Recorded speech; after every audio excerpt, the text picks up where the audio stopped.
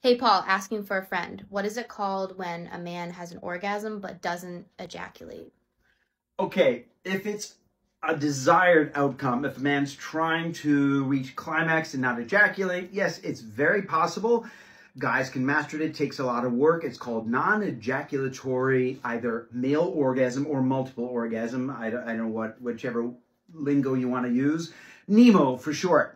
Yes, it's a skill where guys can learn through real careful meditation and practice, learn to separate an ejaculation from the orgasm, because they're not the same thing at all, right?